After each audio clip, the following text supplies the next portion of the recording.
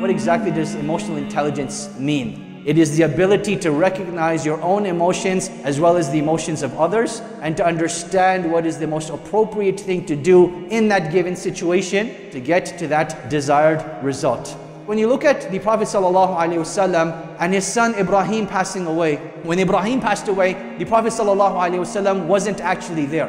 So the Prophet ﷺ comes back and he hears the news that Ibrahim has passed away. And he kisses Ibrahim at that time, and he starts to cry. Tears start to come out of his eyes. And then at that time, Abdurrahman ibn Auf, or it could have been another companion according to other narrations, he asked the Messenger of Allah ﷺ, "O Messenger of Allah, even someone like you is crying? Like, how is this possible? Doesn't crying negate iman? Doesn't crying negate pleasure or acceptance of the qadr of Allah subhanahu wa ta'ala? How is it possible that you as the Messenger of Allah are crying?"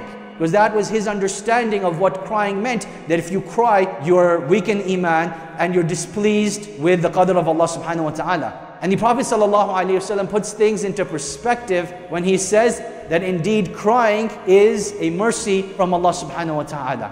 That indeed the eyes will shed tears, the heart will grieve, but the tongue will only say that which is pleasing to Allah subhanahu wa ta'ala. And if I was to look at emotional intelligence, I would say this is like the foundational hadith under the chapter of emotional intelligence. His son has passed away, and that it is only natural and human to grieve during that time. It is a time where you need to grieve, where you need to express emotion, and that proper emotion at that time is to shed tears and to be sad. That he understands the correct emotion to display is sadness, and he's also in such a state to explain that to someone else. And this is what I'm talking about, that when we talk about emotional intelligence, it's not just about recognizing the emotion, it's about having the ability to convey it. 12 habits that we want to try to develop in order to become more emotionally intelligent. Number one, to think about our feelings. Oftentimes, speaking about emotions is something that is put in a negative light. Particularly the way men will talk to women, it becomes very, very clear. Why are you being so emotional? We hear that all the time.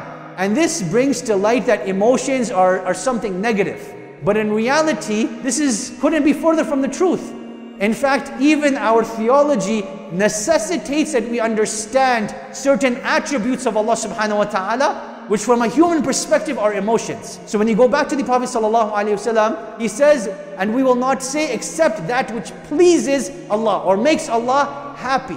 So this is something that is considered a strength and not a weakness. So when you start looking at your own emotions, this is a sign that you're developing emotional intelligence. You think about feelings.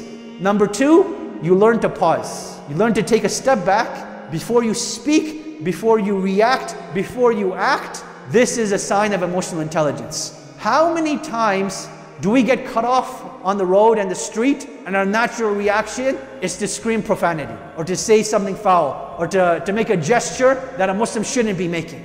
That is what happens when people don't take the time to pause. A more appropriate response, and I know this is being very idealistic, but I'm doing this intentionally. Someone cuts you off on the road, you compose yourself, and you're like, may Allah guide him. That's what you'd like to achieve in an ideal situation. It's not going to happen for most of us, but that's the ideal situation. What should be the very least? The very least I should realize from this is just like how I didn't like being cut off on the road, I should understand that when I cut people off, this has the exact same effect on them. Right? So you learn to take a pause and reflect on your circumstances, and you develop the situational awareness. Number three, you strive to control your thoughts. You understand that your thoughts are like when the water is going down the sink, it starts going like a whirlpool. Though that is the impact of your thoughts. And eventually, if you don't stop that cycle, you're going to drown yourself and you're just going to go down. At some point, you have to stop your thoughts and control your thoughts, and you have to tell yourself, I'm in control of my thoughts, and my thoughts are not in control of me. And when you do that, that is a sign of developing emotional intelligence. Number four, you benefit from criticism. Someone tells you, brother, sister, I have some advice for you. Our unfortunate natural reaction, who do you think you are to give me advice? Who gave you the authority to give me the advice? How do you have the audacity to give me advice? Like, we feel so threatened when someone has a criticism for us. But what we need to realize is that yes, there are some criticisms which are valid, some criticisms that are invalid. The valid ones we embrace and we love the people for them. The ones that are invalid, Jazakallah khair, I appreciate what you have to say. Thank you very much.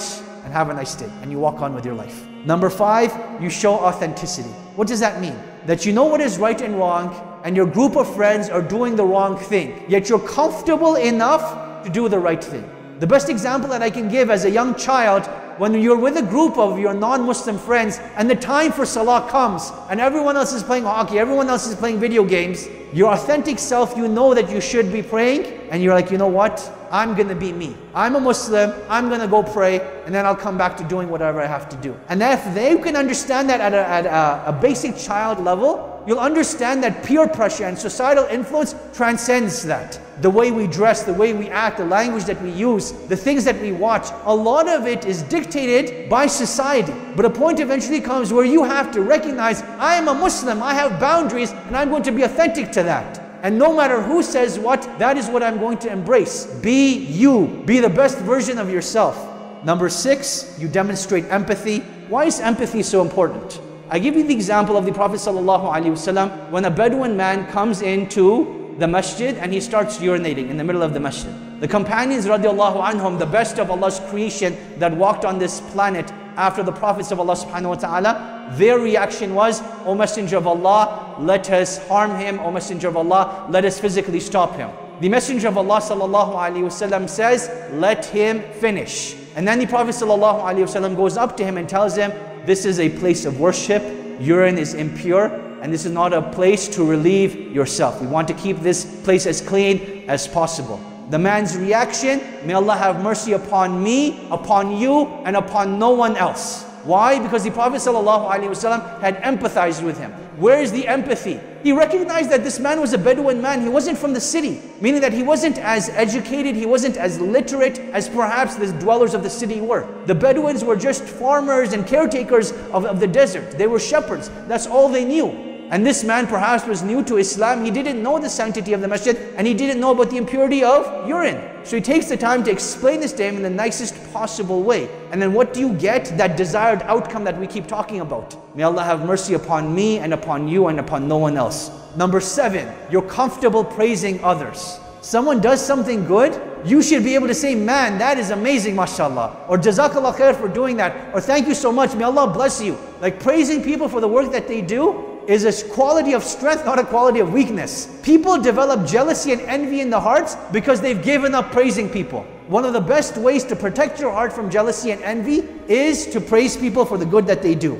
Number 8, you give helpful feedback. As in Ummah, we love to criticize. We want to point out, hey, you know what? There's water dripping from the ceiling somewhere in the musalla, but we fail to look at the 99.99% of the other amazing facilities that the musalla has. So when you give feedback, give constructive, positive feedback, and don't be the negative person. Don't be the person that wants to pinpoint the negative. Try to be an individual that actually gives feedback that is helpful. You know what? This is what is wrong, and this is how I think you should fix it, rather than just be the person that points out the wrong. Number 9, you have no problem apologizing. Apologizing in particularly without giving an excuse. You'll notice that people, most of them, inshallah, they'll give an apology, but often they'll want to justify it. When you hurt someone, when you do something wrong, don't justify it. Say, I am sorry. At a later time, give your justification, give your explanation.